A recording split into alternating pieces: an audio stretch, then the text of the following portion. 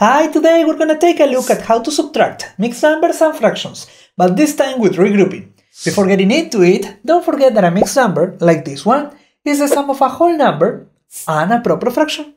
Also, a proper fraction is a fraction where the numerator, the top number, is less than the denominator, the bottom number.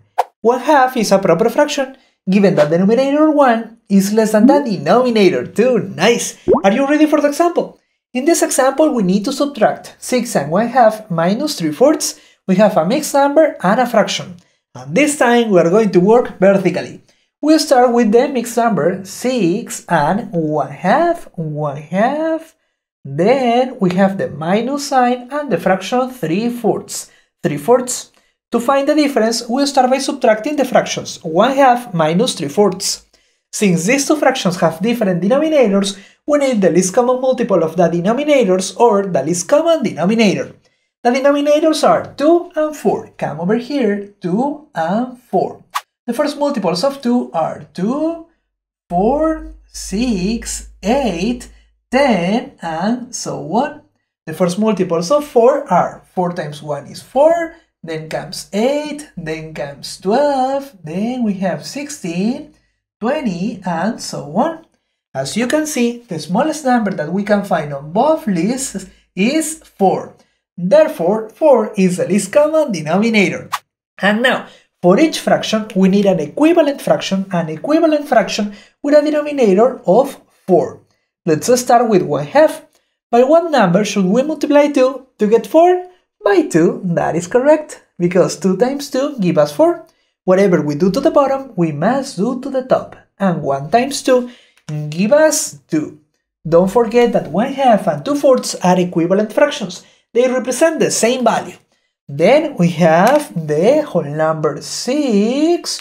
Then comes the minus sign. And let's continue with the fraction 3/4. We need an equivalent fraction with a denominator of 4. Hold on. This fraction already has a denominator of 4, so we don't need to make any changes. We just put the same fraction 3/4. Nice! Now, once again, to find the difference, we start by subtracting the fractions 2/4 minus 3/4. We have 4 over here, 4 over here. We can put 4 one more time. Yep, these two fractions have the same denominator. And then we subtract the numerators. 2 minus 3. Hold on. 2 minus 3. We cannot subtract 3 from 2, because 3 is bigger than 2. The problem in this case is that the second fraction 3/4 is greater than the first one, 2/4. We can see the problem over here too. Don't forget that 2/4 and 1/2 are equivalent fractions. They represent the same value. Over here, the second fraction 3/4 is greater than the first one, 1/2. So in this case, we need to regroup. Pay attention, because we're going to write 6 as 5 plus 1. 5 plus 1 is equal to 6, so we don't have any problem over here. As you can see, we have written 1 in the column of the fractions. Now we're going to rewrite 1 as a fraction, and that fraction will be 4/4. Yeah, 4/4. Don't forget that we can also see a fraction as a division, and 4 divided by 4 give us 1. Also, we use the number 4 because these two fractions have a denominator of 4. Perfect! Then the problem becomes really easy. Let's continue with 5. Next, we're going to add these two fractions with the same denominator. We have 4 on the left, 4 on the right. We can put 4 on this side. Now we add the numerators. And 2 plus 4 give us 6. Perfect. Then comes the minus sign and the fraction 3/4. 3/4. To find the difference, we start by subtracting the fractions.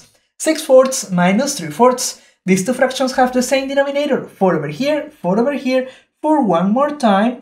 And next, we subtract the numerators. 6 minus 3 give us 3. The difference of the fractions is 3/4. Finally, we find the difference of the whole numbers. We have 5 minus 0. That gives us 5. The final answer is 5 and 3/4. We can put the answer over here too. 5 and 3/4. 3/4. In that way, 6 and 1/2 minus 3/4 give us 5 and 3/4. Nice! That's all for today. If you want to see more examples about subtracting mixed numbers and fractions, check out this playlist. And here you have another video. Have a good one and see you next lesson. Bye!